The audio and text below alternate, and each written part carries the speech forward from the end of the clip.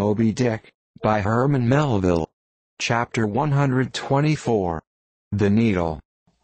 Next morning the not-yet-subsided sea rolled in long slow billows of mighty bulk, and striving in the Pequod's gurgling track, pushed her on like giants' palms outspread. The strong, unstaggering breeze abounded so, that sky and air seemed vast outbellying sails. The whole world boomed before the wind. Muffled in the full morning light, the invisible sun was only known by the spread intensity of his place, where his bayonet rays moved on in stacks. Emblazonings, as if crowned Babylonian kings and queens, reigned over everything. The sea was as a crucible of molten gold, that bubblingly leaps with light and heat. Long maintaining an enchanted silence, Ahab stood apart, and every time the tetering ship loweringly pitched down her bowsprit, he turned to eye the bright sun's rays produced ahead, and when she profoundly settled by the stern, he turned behind, and saw the sun's rearward place, and how the same yellow rays were blending with his undeviating wake. "Ha, ha, my ship! Thou mightest well be taken now for the sea chariot of the sun. Ho, ho! All ye nations before my prow, I bring the sun to ye. Yoke on the further billows, hallo! A tandem, I drive the sea." But suddenly reined back by some counter-thought, he hurried towards the helm, huskily demanding how the ship was heading. "East SOU east, sir," said the frightened steersman. "Thou liat," smiting him with his clenched fist. "Heading east at this hour in the morning, and the sun astern?"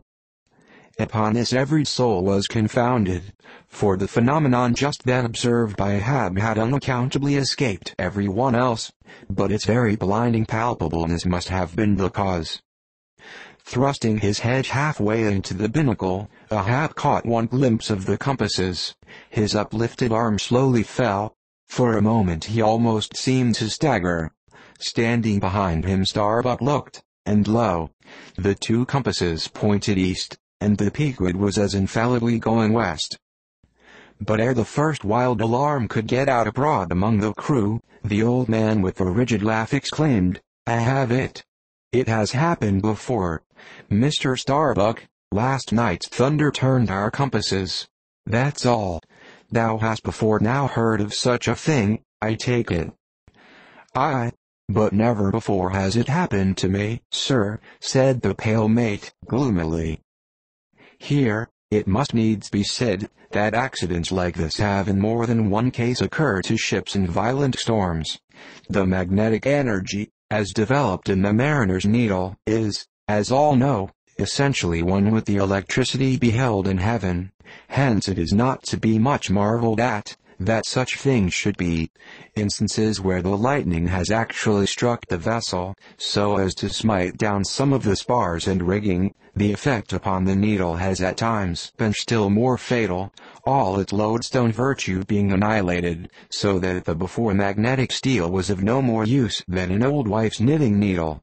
But in either case, the needle never again, of itself, recovers the original virtue thus marred or lost, and if the binnacle compasses be affected, the same fate reaches all the others that may be in the ship, even were the lowermost one inserted into the kelson.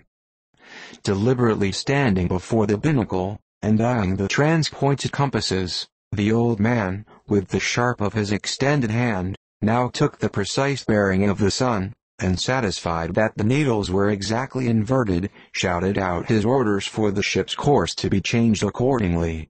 The yards were hard up, and once more the Pequod thrust her undaunted bows into the opposing wind, for the supposed fair one had only been juggling her.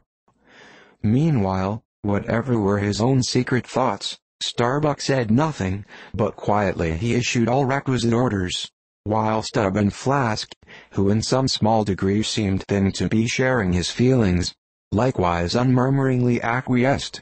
As for the men, though some of them lowly rumbled, their fear of Ahab was greater than their fear of fate.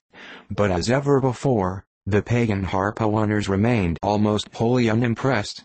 Or if impressed, it was only with a certain magnetism shot into their congenial hearts from inflexible Ahabs.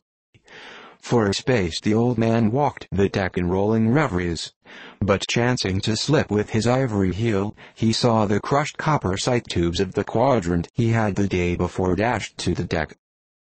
Thou poor, proud heaven-gazer and sun's pilot, yesterday I wrecked thee, and today the compasses would fain have wrecked me. So, but Ahab is lord over the level lodestone yet, Mr. Starbuck, a lance without a pole, a topmaul, and the smallest of the sailmaker's needles. Quick accessory, perhaps, to the impulse dictating the thing he was now about to do, were certain prudential motives, whose object might have been to revive the spirits of his crew by a stroke of his subtle skill, in a matter so wondrous as that of the inverted compasses.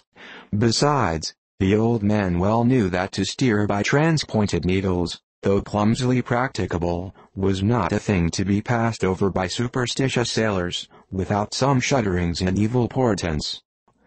"Men," said he, steadily turning upon the crew, as the mate handed him the things he had demanded, "my men, the thunder turned old Ahab's needles, but out of this bit of steel Ahab can make one of his own, that will point as true as any."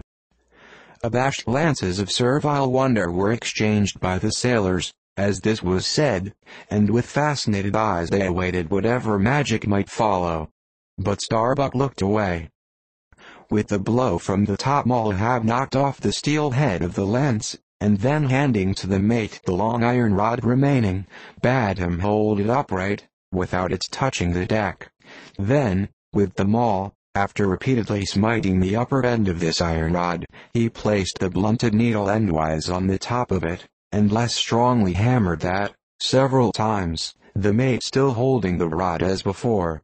Then going through some small strange motions with it, whether indispensable to the magnetizing of the steel, or merely intended to augment the awe of the crew, is uncertain, he called for linen thread, and moving to the binnacle, slipped out the two reversed needles there, and horizontally suspended the sail needle by its middle, over one of the compass cards.